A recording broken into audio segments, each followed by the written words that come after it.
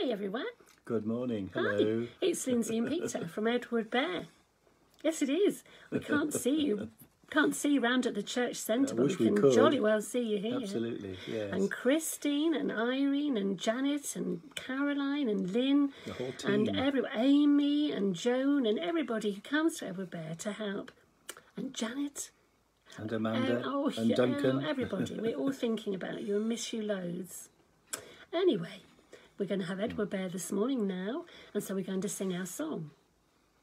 We're pleased to see you at Edward Bear, Edward Bear, Edward Bear. We're pleased to see you at Edward Bear on a Thursday. First of all we come to church, come to church, come to church. First of all we come to church at Edward Bear on a Thursday. We light the candles and ring the bell. We do light the candles and ring the bell. Oh, yes. And now we have a candle here. Look, here it is. And Peter's got a new candle lighter, which I think is going to do something terrible. So here we are. We're going to see if we can light the candle. Who's this for? I don't think that's going to light. Hang on. Let's have a go. Let's have a go, shall we? Let's light this one. I think we'll light this one, Peter. Okay. Here we are. We're going to light this candle. Now, who do we light it for? Watch out. You know, don't you? Go on, Peter, do it. It's got to be Jesus. Whoops, hang on. Go on, Peter. Off you go. No, it's not lit. Try again. Try again. Here we go. There we go, with his blowtorch. Like here we are, isn't it? We've lit the candle. It's a bit frightening. Well, it was frightening, but who we lit it for wasn't frightening. No. Who have we lit it for, Peter? Janet we says. We all know it's for Jesus. It's for Jesus. Yeah. And we bring Jesus into our hearts and heads, into our heads and our thoughts. And all around us. And our hearts and all around us. He's right there with you. You can't see him. No, we can't see him here, but we know he's here. He's absolutely because he's with us. Yeah. And his love is with us, and we know that. And because we can't seem to light the other candle at this time as well. Let's give it a try, shall we? We could try. Should we try? Yes, come on. Yeah, okay. Let's try. Here we go, Peter. Go on. With my flamethrower. It's very scary, Peter. It is Boy, if only you could do it, Peter. Oh, look. Is it lighting? Let's see if it's lit. Stop now. I think the candle's going to melt. Oh no, it's just a lot of smoke. No. Well, with our lovely candle, maybe not today. We'll think about all of you over there who've got birthdays, and anybody in your family who's got a birthday. And some nice candles, perhaps. They can and light. Birthday candles. Yes. And also, let's think about people who aren't very well. So somebody in your house or somebody that you love or know might not be feeling very well today. So let's think about them and hope they get better really soon. Yeah, absolutely, yes. Maybe, I think that's ring the bell. Oh, light the candle and ring the bell. Wow. That's woken everybody up. Lovely sound. The bell always rings everybody in Ashbourne, and it reminds them, doesn't it? Absolutely. That Every we're all Thursday awake. morning. It's really good, isn't it? Edward Bear is here. That's right. Now then, also today, I just wanted to remind you that Edward Bear still can't meet, but it will be doing very soon, we hope. But up until then, we have to be very patient. Okay, I'm going to move that to one side. Now, I can't remember, Peter, whether we do the story or we do the songs first. What do we do? Well, you normally sneak in a song that I don't know. Right. Okay. Well, we're going to sing a couple of songs this morning, and I thought we'll sing the one about I went to visit the zoo one day. Oh, good. I certainly don't know that one. Right, I know. So some of our lovely children and their mums and dads, I bet they know it. Brothers and sisters, they know it. Yeah, of course they will. Absolutely. Ready? I went to visit the zoo one day, I saw a lion upon the way, and what do you think the lion did say? Wow, that's frightening, isn't it? Goodness me. I went to visit the zoo one day, I saw an elephant on the way, and what do you think the elephant did say? That's really good, actually. Bit frightening. Yeah. Last one. Oh no. I went to visit the zoo one day, I saw a snake I hate upon snakes. the way, and what do you think the snake did say?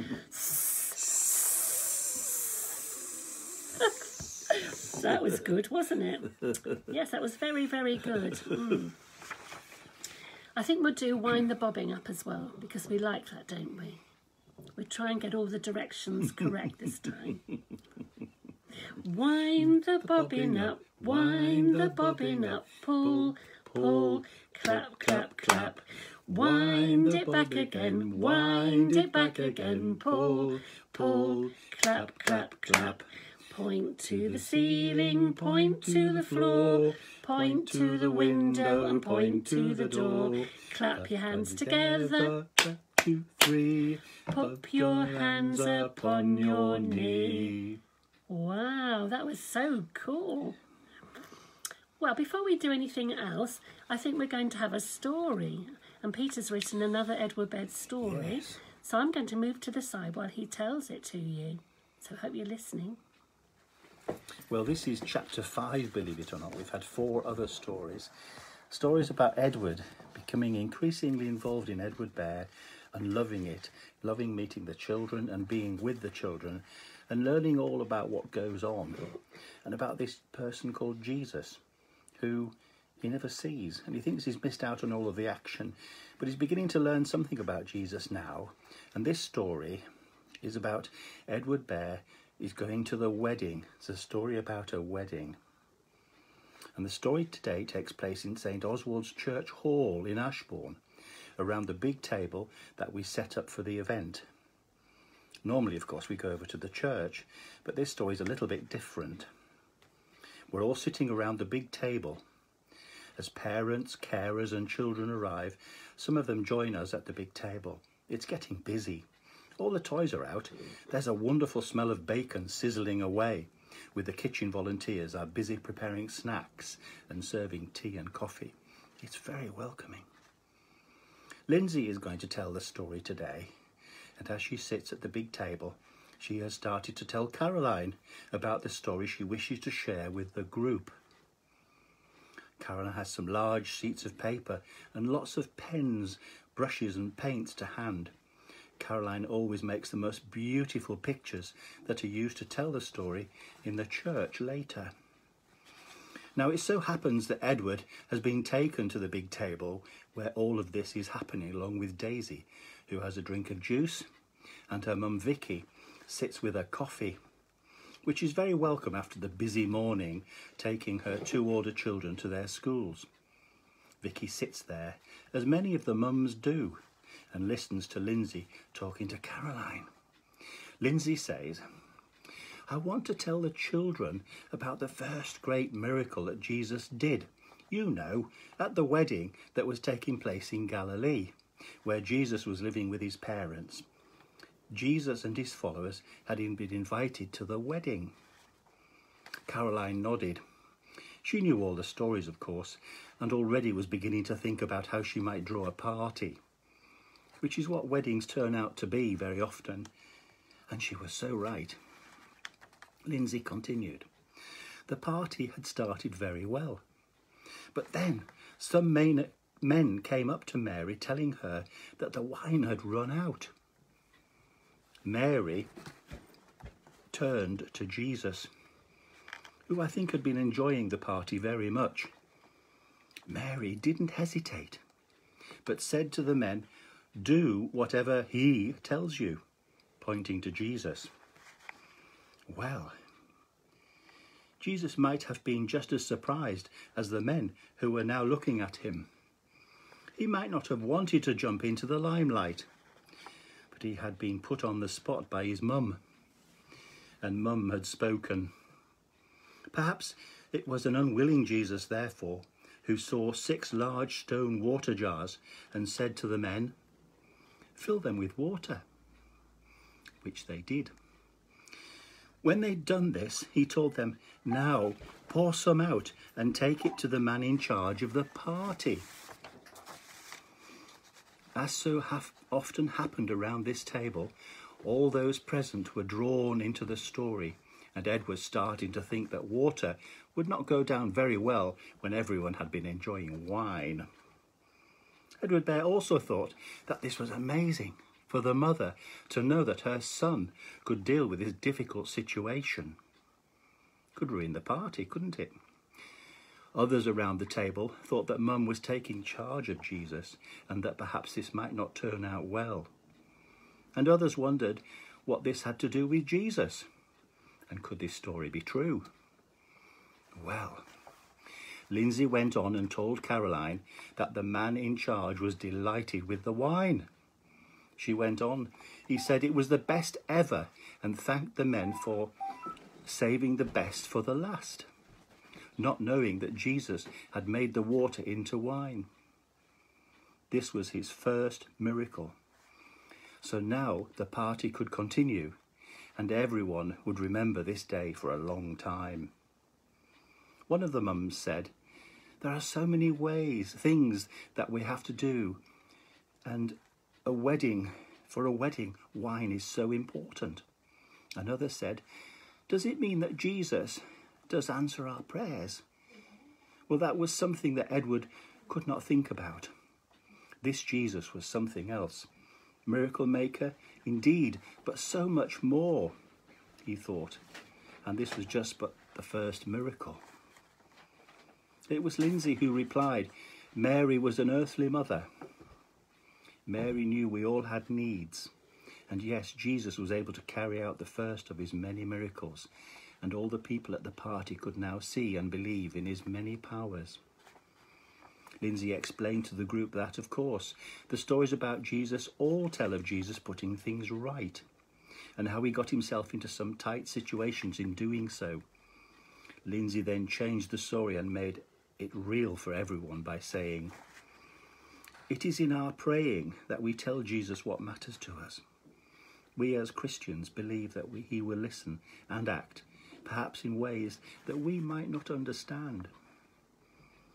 Caroline had been creating a wonderful picture of the story, and when Lindsay had finished talking, she asked if this picture was okay to use. Everyone round the table gasped and said, "Yes, it's beautiful." And that was that.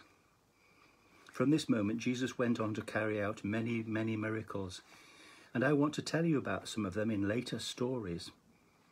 Can I show you the painting, just like the one Caroline always makes for us? Isn't it good? Thank you, Caroline. Isn't that brilliant, hey? That's absolutely lovely. There you go, Lindsay. Oh, well done, Peter. That was a really lovely story, wasn't it? That was beautiful. And it's true, you know. Thank you. It's absolutely true what Peter says about the fact that if you want to talk to Jesus and you can pray, he will listen. So if there's something you're worried about, or if there's something you'd like to share with him that you love, just take a little bit of time to tell him, even if you don't say the words, even if you just think it in your head. So before we do our last song, we're going to say a little prayer we say every week now. So if you'd like to just close your eyes and put your hands together, I'm going to say, "Dear Jesus, thank you for the world so sweet. Thank you for the bird. Thank you for the food we eat. Thank you for the birds that sing. And thank you, God, for everything. Amen." Amen. That's lovely. Well, the last one we do now, Oh, we yes, blow I the know this candle one. out, so Yep. just blow the candle out. Yes, there we go. Gone. We're going to sing, "If you're happy and you know it, clap your hands. If you're happy and you know it, clap your hands. If you're happy and you know it and you really want to show it. If you're happy and you know it, clap your hands. If you're happy and you know it, stamp your feet. If you're happy and you know it, stamp your feet. If you're happy and you know it and you really want to show it. If you're happy and you know it, stamp your feet. If you're happy and you know it, nod your head. If you're happy and you know it, nod your head. If you're happy and you know it and you really want to show it. Happy and you know it, nod your head. If you're happy and you know it, shout, "I am." If you're happy and you know it, shout, "I am, I am." Happy and you know it and you really want to show it. If you're happy and you know it, shout, "I am, I am. If you're happy and you know it, do a fall. I am. If you're happy and you know it, do a fall. I am. If you're happy and you know it and you really want to show it. If you're happy and you know it, do a fall.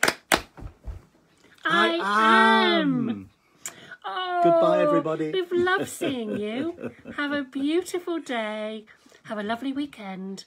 And let's see you soon. Hope so, yeah. Bye then. Bye-bye.